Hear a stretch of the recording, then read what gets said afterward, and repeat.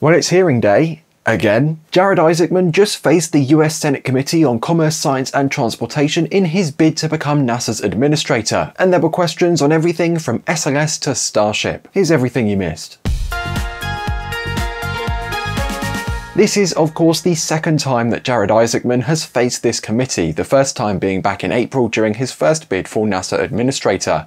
If you need to quickly get up to speed with the whole fiasco, there's a video right here which will help you out. The last time I sat before you, I introduced myself, my qualifications, and the challenges and opportunities ahead. This time I'm here with a message of urgency. That sense of urgency comes from the fact that we are knocking on the door of 2026, a year which will see humans fly around the moon for the first time in half a century. Critical flight tests demonstrating on-orbit refueling and lunar landings from SpaceX and Blue Origin, all while China is continuing to march ahead at breakneck speed. Just 11 hours before the hearing started, Chinese company LandSpace successfully launched their methalox Falcon 9 scale rocket for the first time, coming within 60 meters of landing the booster. This is not the time for delay, but a time for action. Because if we fall behind, if we make a mistake, we may never catch up, and the consequences could shift the balance of power here on Earth. To that end, I want to assure you, Senators, I'm not here for personal gain, to favor or enrich contractors, to close centers,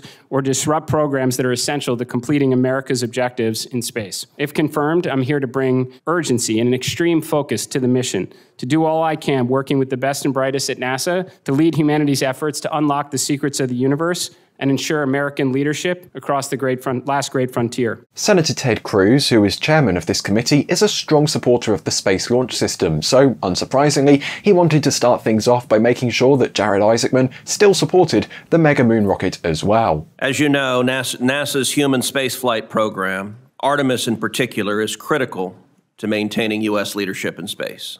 But as I think you can appreciate, spaceflight comes at a significant cost. Its success requires program stability. The United States can't dominate in space if our commitments change wildly from one administration to the next or from one appropriation process to the next.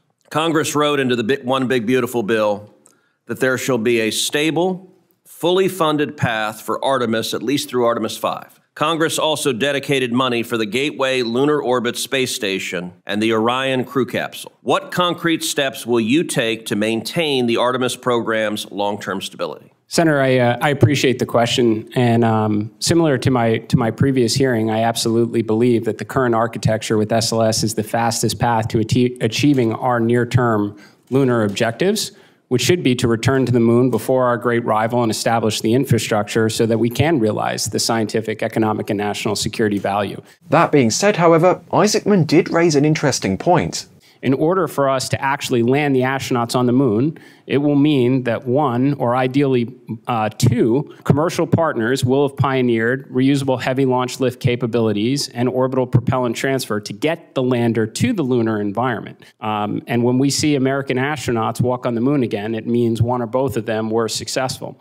The Artemis 3 mission profile currently sees a Starship landing on the moon with astronauts on board. Starship is a super heavy lift rocket, much cheaper per flight than SLS, and if it can land humans on the moon, then it's going to be close to an operational state by Artemis 3. The same can be said for New Glenn, because if it can deliver Blue Moon Mark II for Artemis 5, then surely it will also be in an operational state. That begs the question, why does SLS need to stick around? There is no question the overwhelming near-term priority is to return American astronauts to the moon and again establish an enduring presence.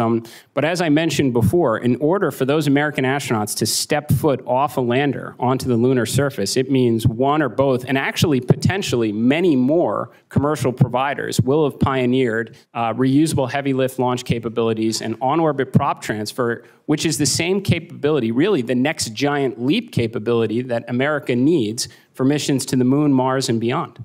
There's a reason why I said currently sees when talking about the Artemis 3 mission profile, because Acting Administrator Sean Duffy recently announced that he was opening up the contract to try and increase competitiveness and speed up the timeline. To this end, Senator Maria Cantwell asked Isaacman if he agreed with this decision. I think that competition is fantastic. I think the best thing for SpaceX is a Blue Origin right on their heels and vice versa. And speaking about not losing, Senator Eric Schmidt questioned President Trump's nominee on why it's important that America American astronauts returned to the moon before Chinese taikonauts, who are currently scheduled to set foot on the lunar surface no earlier than 2030. If you were to answer the question, why is it important that the United States of America gets to the moon first or gets to Mars first ahead of the Chinese, what would be your answer?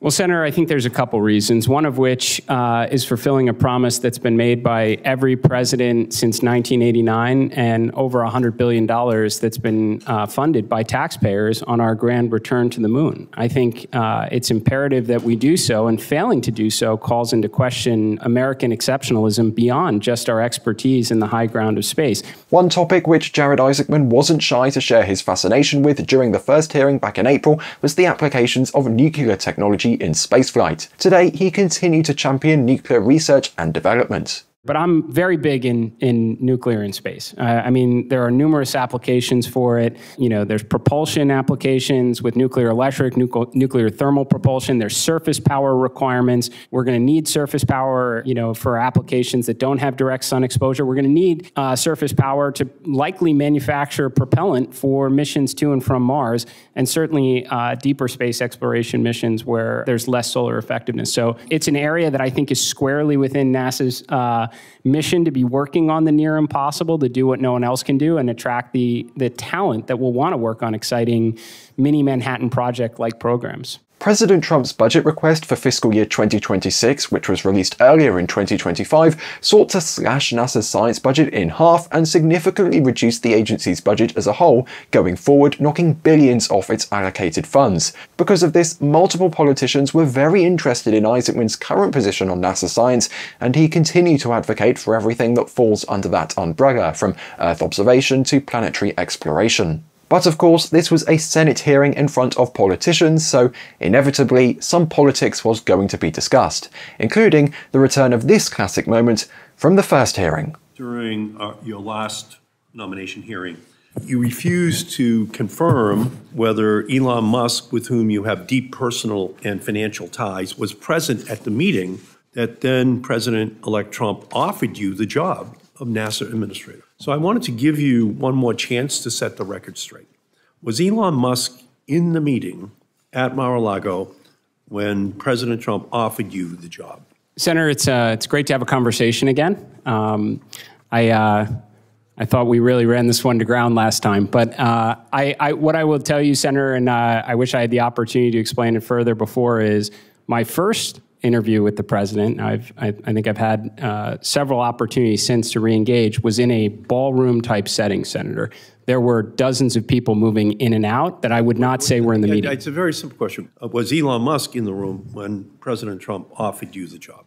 Senator, my interview, my conversations with the president, and there were dozens of people moving in and out of the room, and I don't think it's fair to bring any of them into this matter. Something else that Jared Isaacman isn't afraid to share his love for is aeronautics, which is of course the often forgotten first A in NASA. When questioned on this first A, he didn't hold back on what he thinks NASA's aeronautics department needs, and his admiration for Boom Supersonic, a company developing the first supersonic airliner since Concorde. I think NASA just needs a lot more X-planes, honestly. That was a really exciting one that we all had an opportunity to watch rather recently, alongside the recent performance from Boom. But I'd love to see us have multiple programs that are exploring radical designs in airframe and propulsion. And when they do have those breakthroughs, not dissimilar to the 1970s, 1980s, when NASA was experimenting with fly-by-wire and thrust vectoring capabilities that have made their way in commercial aircraft as well as military aircraft like the F-22. And with that, the hearing came to an end. But one big question remains. When will Jared Isaacman actually be confirmed and sworn in as the NASA administrator?